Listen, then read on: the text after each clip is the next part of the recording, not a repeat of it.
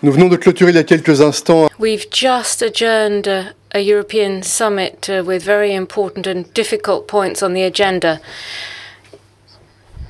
You can imagine, given the context, a war was declared a month ago on European soil. And we, of course, had the President of the United States with us last night to address the situation in Ukraine. And I would like to reaffirm, as you will have seen from the conclusions, that we are united as Europeans, but united with our transatlantic partners and all of those who want to defend international law.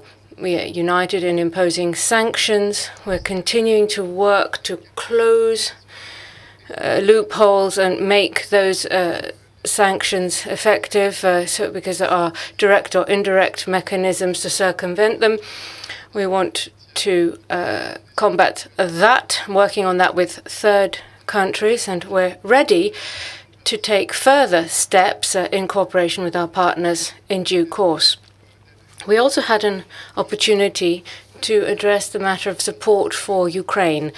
And you will be aware that that is support in terms of military equipment. That's a first, because lethal weapons are included. It's financial support, and in particular, I'd like to mention the decision to work towards setting up a trust fund to support Ukraine. And we will be trying to make that a reality as soon as possible. Finally, we expressed our commitment to continuing to show solidarity in terms of managing the flows of refugees, because there are certain frontline countries, of course, who need to ensure that all those who are fleeing the war are received with dignity. Finally, today, we discussed energy-related matters. It's a very difficult subject, as you are, I'm sure, aware, because there is an impact being felt everywhere in Europe in terms of energy prices, be it gas or electricity.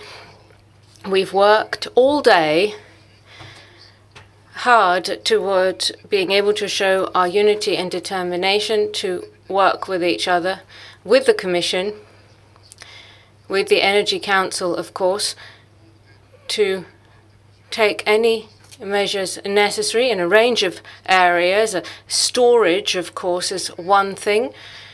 And there is the option of setting up mechanisms for joint purchases, and then the whole range of proposals that the Commission has shared with us in its paper. We want to work with the economic operators, though, as well, to identify very closely which measures would be the most effective. Finally, and I'm not being comprehensive, of course, this evening, but we did also work on conclusions on Bosnia and Herzegovina. We want to participate in any way possible in stabilizing the situation. There'll be an institutional summit with China, of course, next week. And then there's food security, which is, of course, very relevant in the current context. And we are launching an initiative alongside developing countries and the African Union in particular, entitled Farm, so as to mobilize all the resources possible to deal with the challenges in terms of food security that lie ahead.